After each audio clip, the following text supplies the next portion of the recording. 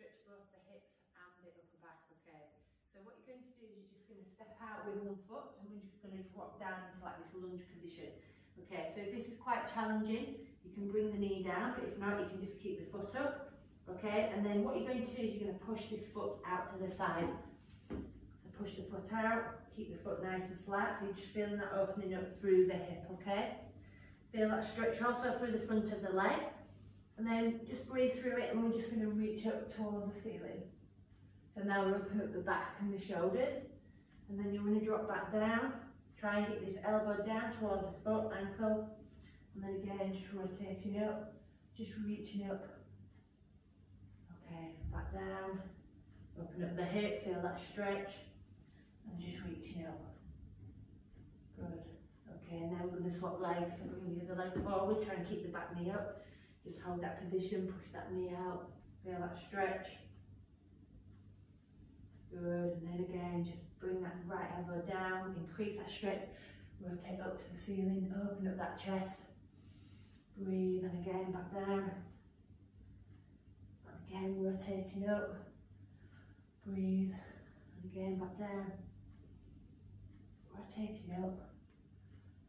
Good, and back down, okay. So then what we're going to do is just drop down to that knee and take this right foot out, okay. So we're on the knee, and then we've got that leg out to side, toe pointing forward, okay. So you're going to get a little stretch through here. Just push the hips forward, so a little squeeze of the bottom, and then we're just going to drop down, so like sitting into that hip. Use the hands on the floor, just feel that stretch. Make sure you breathe in, and then just rotate up. Down, and then we're going to rotate the other way. So we're getting that stretch through the hip, and then come back up, squeeze, drop back down, feel that stretch, rotate up, back down, rotate up, back down and back up. Good, okay, and then swap sides, bring that knee in, take that leg out, keep that foot nice and straight, drop down, feel that stretch, ease into it. Might feel a bit tight to begin with, rotate up, back down, rotate the other way, down, come back up, use the floor if you need to squeeze the glutes, drop back down again, feel that stretch, rotate up, back down, rotate up, back down, back up we go. Good, okay, so from there, what we're then going to do is we're just going to drop down onto the floor, okay? So we're going to sit nice and tall, using the hands if you need to, and take the legs nice and wide, okay? We're going to drop the hips down, and then we're just going to rotate and round, okay? So I'm rotating into there. We're trying to keep a 90-degree angle, okay? Pushing both knees into the floor, rotating around, trying to stay nice and tall.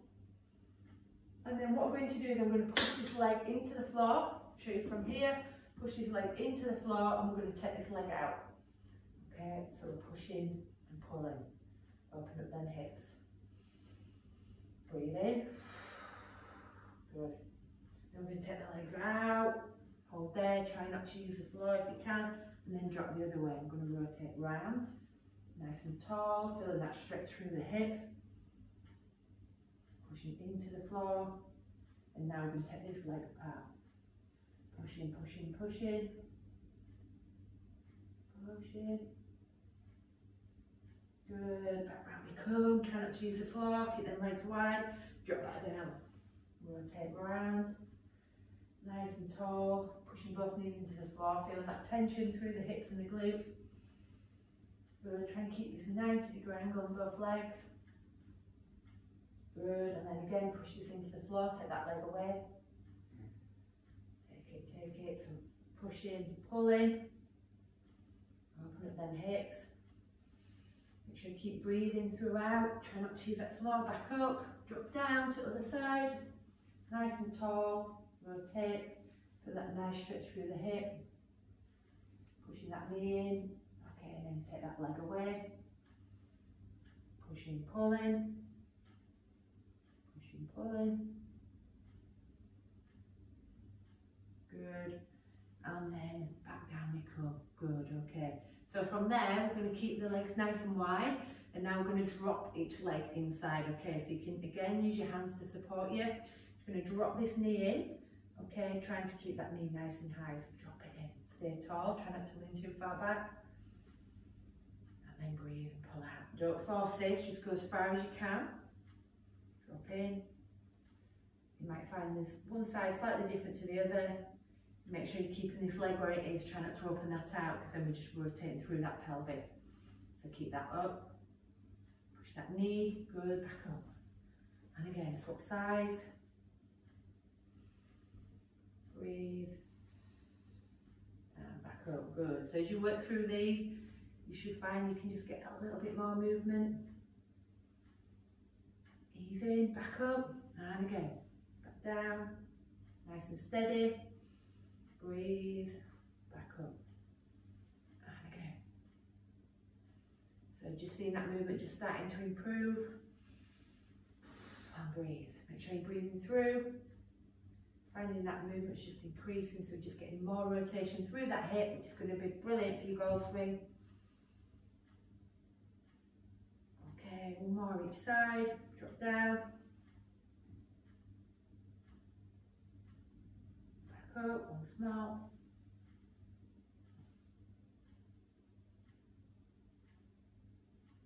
And back up, good, okay. So we're just going to drop down, lie down onto our backs now, okay? And we're just going to drop our legs to the side, okay? Just relaxing this hand down, just going to do some windmills. So we're to reach above your head as far as you can into this open position here. Don't worry if you're pinging up from the floor. Knees are kind of tucked down, so the knees are out to the side, rotation's coming through this upper body. Just hold that stretch, kind of pin the shoulder blades down to the floor, open up that chest and then close it back up. And again, make a big windmill above your head, opening up that chest. Don't worry if it's pinning up, just feel that lovely stretch through the shoulders, through the chest, and back up, good, once more. Open up, rotate, feel that stretch,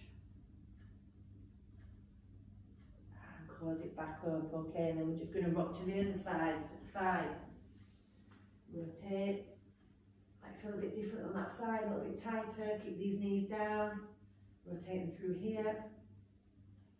Hold that stretch, big deep breath in this position, and close up. And again, rotate, open up the shoulders, breathe, back up, once more. Just ease in, trying to improve that movement. Should feel a little bit easy as you work through the reps. And back up, good, okay. So what we're going to do now, just keep the back nice and flat, so pull that belly button into the floor, keep the knees together, okay, so I'm reaching up towards the ceiling with the hands, okay, and what we're going to do is we're just going to rock down to the side, and as we rock, we're going to rotate the upper body the other way, and then back up, so rock it down to the side, rotate the upper body, try and control it, and back you come, nice and steady. If you lose control, don't go so far. Up. And again, rock. So the pelvis and the lower back are rotating together, so you're keeping these all connected, and then this upper back from kind of like the rib cage upwards is just working in the opposite direction. Rotate, try not to lose it. Control that there, so using a little bit of core stability there, just to control that movement. It's only slight. Up you go, okay, last one, we're going to bring the hands down to the floor, bring the feet towards the bottom, okay, just take the legs a little bit wider so the hip width's apart, okay, so as well as this is a glute strengthening exercise, but it's great for stretching out the hips, okay, so we're just going to drive the hips up towards the ceiling, you're going to get a nice stretch through the front of the hip ceiling, really squeezing the glutes, okay, and then just drop the legs out to the side, hold for a couple of seconds, bring back up, drop that down. Make sure that back's flat as you touch the floor. Drive up, squeeze the glutes, feel that stretch all through the front of the hips. Drive the knees out, feel that stretch, should feel quite good. Feel the glutes, the bottom, buttocks working, back in, drop down. Drive the hips up, take the knees out, feel that stretch, back in, back down, one spot, drive the hips up, squeeze the glutes, drive the knees out, hold that stretch, make sure you breathe in, back in, and relax, good stuff. Okay, so that should literally take you 4 or 5 minutes, okay? You should feel that your hips are feeling a little bit looser. Okay, we've got a little bit more mobility through there, open up the chest a little bit. It's just a great way to kind of get the body moving a bit better, so before or after golf, and just ensure that the hips are staying nice and loose, and we're not prone to injury or any stiffness or tightness.